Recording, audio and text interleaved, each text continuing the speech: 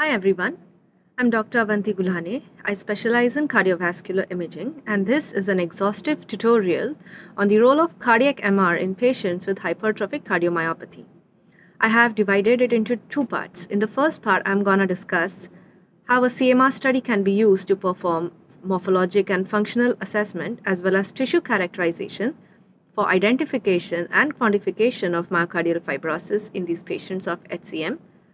Further, there are several prognostic markers that can be established using CMR in these patients, and I'm going to throw some light on it.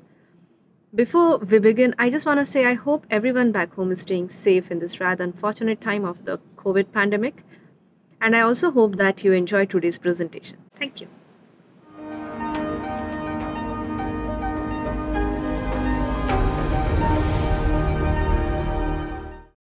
The term hypertrophic cardiomyopathy implies an autosomal dominant genetic disease caused by mutations in the cardiac sarcomere protein genes.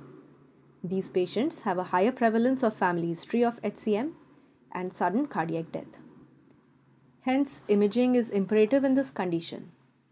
And in an adult, HCM is defined by a wall thickness more than 15 mm in one or more left ventricle myocardial segments as measured by any imaging technique, or more than 13 mm in patients with a family history of hypertrophic cardiomyopathy that is not explained solely by loading conditions. In children, the diagnosis of HCM requires an LV wall thickness of more than 2 standard deviations greater than the predicted mean, that is a Z score of more than 2. It is important to note, however, that virtually any LV wall thickness, even when within normal limits, can be consistent with the presence of an HCM causing mutant gene. Here in this short axis CMR image, the myocardial hypertrophy is clearly visible and the wall thickness measured was 45 mm. In this part 1 tutorial, I am going to review how cardiac MR is useful to understand various features of HCM and also review various prognostic factors of HCM that can be established on cardiac MR. Second part of the tutorial will focus on identifying differentials of myocardial hypertrophy, such as infiltrative disorders, physiologic hypertrophy, hypertensive hypertrophy, mitochondrial disorders. First and foremost is morphological assessment of the cardia for pattern of LV hypertrophy, papillary muscle abnormalities, the mitral valve abnormalities, and the left atrial dilatation. Various patterns of myocardial hypertrophy can be seen in HCM. The most common phenotype of HCM is asymmetric septal hypertrophy. As in this image, we see that the basal intraseptal segment is grossly hypertrophied as compared to the anterior or the lateral wall. Other patterns include midventricular, apical, concentric, mass-like hypertrophy. These are the examples. The first image on the upper left shows a concentric LV hypertrophy in the 2-chamber view. The upper right shows apical hypertrophy on the 4-chamber view. Lower images show on a 4-chamber view a mass-forming hypertrophy involving the septum on the left image and a mass-forming hypertrophy involving the lateral wall on the right image. Abnormalities are also common in the mitral valve and the subvalvular apparatus in patients with HCM. It has been reported that the mitral valve leaflet lengths are longer in HCM patients as compared to the normal. Let us look at few examples. Image A is of an elderly man with an extraordinarily long anterior mitral leaflet measuring 33 mm. The posterior mitral leaflet is of normal length. Image F is of a 57-year-old man who had a preclinical HCM, had a genetic mutation, but a normal LV wall thickness of 9 mm, and on careful examination, a greatly elongated anterior mitral leaflet of 25 mm. The posterior mitral leaflet is of normal length. Again, it is not a rule that mitral valve would always be elongated in HCM.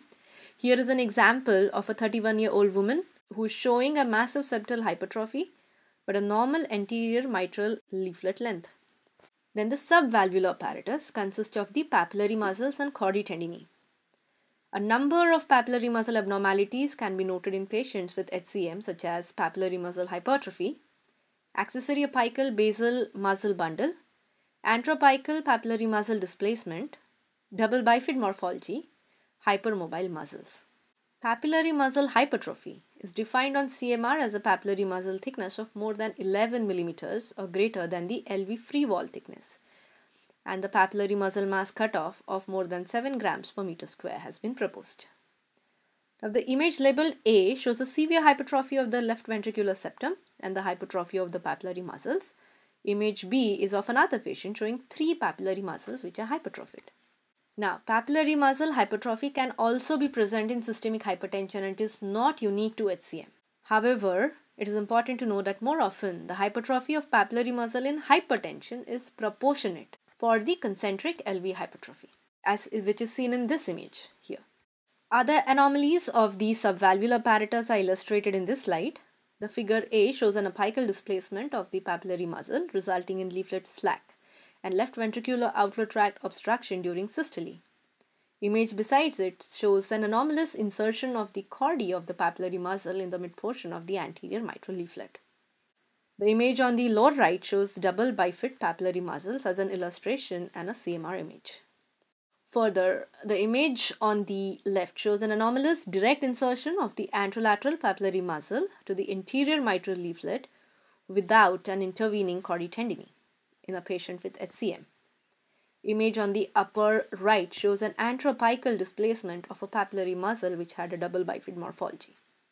Myocardial crypts and hypertrabeculations are considered as subtle markers of the genetic disease in HCM. The image A is an echo as well as an illustration of a myocardial crypt. The image B shows a myocardial crypt at the arrowhead on this 4-chamber CMR. Hypertrabeculations are when the trabeculae and recess occupy either more than 50% of the LV cavity or more than 50% of the endocardial perimeter. So this completes the morphological assessment on CMR in patients with hypertrophic cardiomyopathy. Once the morphological assessment is done, functional assessment is the next step on CMR. LV systolic function can be accurately assessed on CMR using semi-automated functional assessment softwares. HCM is known to notoriously cause hyperdynamic systolic function in the early course of the disease, but progress to systolic dysfunction later on. Other functional parameters of HCM includes the systolic anterior motion of the mitral leaflet, left ventricular outflow tract obstruction, cavity obliteration, and mitral regurgitation. Let's look at it one by one. Here's an example of 3 different patients with hyperdynamic as well as hypokinetic LV functions in patients with myocardial hypertrophy.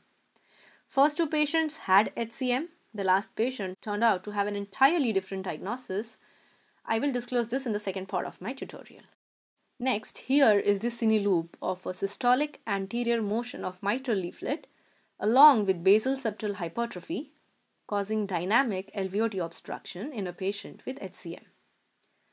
Sometimes overt systolic anterior motion of the mitral leaflet may not be established, but a bright signal of flow acceleration may be noted in LVOT on CMR. As in this patient, 4-chamber view on the right, this can point to HCM. Then, LVOT obstruction leads to secondary functional mitral regurgitation. On CMR, the visualized regurgitant jet can be quantified by subtracting the forward aortic flow derived from phase contrast sequence from the LV stroke volume measured on the cine images. Left atrial dilatation is also common due to the restrictive physiology and mitral regurgitation. Left atrial size more than 45 mm is a consistent predictor for atrial fibrillation and stroke in patients with HCM. Then, cavity obliteration is a specific sign of HCM and it is not seen in other conditions such as hypertension or athlete's heart. The 3-chamber mid-cavity obliteration due to mid-wall hypertrophy in HCM. Patients with HCM also develop diastolic dysfunction, which is usually defined on echocardiography. Diastolic dysfunction can also be assessed on CMR with various parameters. Simplest would be to look at the mitral inflow velocities and pulmonary vein flow, which can be derived from phase contrast CMR. We can also calculate the pulmonary blood volume index on the first pass perfusion CMR, which can differentiate between stages of diastolic dysfunction in patients with heart failure. Pulmonary blood volume index is also considered as a quantitative biomarker of hemodynamic congestion in HCM. Here is a method to evaluate the pulmonary transit time and pulmonary blood volume index on the first pass perfusion CMR. Two regions of interest are drawn, one in the RV and the LV cavity. Signal intensity by time curves are plotted. Pulmonary transit time is defined by the time interval between the peaks of the two signal intensity by time curves for RV and LV respectively. The pulmonary blood volume index can be obtained by the product between the pulmonary transit time and the RV stroke volume index, normalized by the RR interval. This method has been well described in the recent publication in the European Heart Journal, and subscribers are encouraged to read through this part. I'm happy to share this with you in case you have trouble accessing it online. Now, this completes the functional assessment of HCM on CMR. A very important application of CMR in HCM is tissue characterization for the presence of myocardial fibrosis. Late gadolinium enhancement sequences obtained to identify myocardial fibrosis. In our study of about 100 HCM patients, various patterns of late gadolinium enhancement were found. The image A with RV insertion point enhancement, image B shows a diffuse myocardial enhancement, image C shows a mid-myocardial LV wall enhancement, image D shows a transmural enhancement in the interior wall, image E showing a mixed subendocardial mid-myocardial LV enhancement, image F showing the papillary muscle enhancement. Several studies have found that up to 65% have myocardial fibrosis and show late gadolinium enhancement. In case of diffuse myocardial fibrosis, supplementing T1 mapping is useful, as in this case, where late gadolinium enhancement could identify only superior and inferior RV insertion point fibrosis. Mid-myocardial fibrosis in the septum in this patient was identified on T1 mapping, shown in image B and C, as elevated native T1 time on the 1.5T scanner. Studies have shown that the extracellular volume calculated by T1 mapping technique can be used to differentiate HCM from the athlete remodeling. T2 mapping also shows promise. Presence of hyperintensity on T2 weighted CMR may represent advanced disease, and higher T2 values of up to 61 milliseconds have been reportedly related to syncope in cases of asymmetric HCM when compared to the reference normal myocardial T2 value less than 50 milliseconds. Next, how do we establish prognosis in HCM using cardiac MR? Several clinical features that comprise high risk for sudden cardiac death in HCM includes a young age, presence of non-sustained ventricular tachycardia, maximum LV wall thickness of more than or equals to 30 mm, family history of sudden cardiac death at a young age, left atrial diameter of more than 45 mm, presence of LVOT obstruction, and a presence of abnormal exercise blood pressure response. Quantification of myocardial fibrosis is possible on CMR, and myocardial fibrosis more than 50% of the LV mass on CMR has been shown to be associated with a twofold increase in the risk of sudden cardiac death. Thus, myocardial fibrosis serves as a prognostic feature on cardiac MR. Let me highlight issues with this. Different methods can be employed to quantify myocardial fibrosis on CMR, such as manual contouring, 2, 3, 5 or 6 standard deviation techniques, or full width at half maximum technique. However, quantification varies substantially with each of these techniques. For example, in this patient, manual quantification, that is manually marking areas of fibrosis, showed a calculated value of 22%. Using 6 standard deviation, myocardial fibrosis found to be 29%. Using full width at half maximum technique, myocardial fibrosis was found to be 5% in the same patient. The 6 standard deviation worked the best in our case. This is supported by studies that report 6 standard deviation techniques superior to other techniques to identify fibrosis in HCM patients, although this has not been histopathologically validated yet. To conclude, quantification of myocardial fibrosis can be done on CMR, and the presence of more than 15% myocardial fibrosis on 6 standard deviation should be reported, as it suggests a poor prognosis. Further, recently RV and LV long axis strain have been extensively studied on CMR as prognostic indicators. The study by Yang et al. Describes a simple method to calculate myocardial strain on the cine images, as the percentage change in the length between the epicardial bud of LV apex and the midpoint of a line connecting the mitral and tricuspid annulus at end diastole and end systole respectively. The figure illustrates the contouring part. In this study published in the International Journal of Cardiology, the RV long axis strain was noted to be an independent predictor of adverse prognosis in HCM in addition to the RV ejection fraction. I have highlighted the increased strain measurements which were noted in both RV and LV in this study. Finally, it is possible to perform genotype-phenotype analysis of HCM on CMR, and patients with any genetic mutation are likely to demonstrate reverse curve HCM in comparison to sigmoidal HCM. The example on the left is of patient with MYPBC3 mutation showing reverse curvature HCM. Second patient also had a mutation, a PKP2 mutation, which maps to arrhythmogenic cardiomyopathy showing sigmoid curvature. Thus, to conclude, CMR is a comprehensive assessment tool in patients with known or suspected HCM.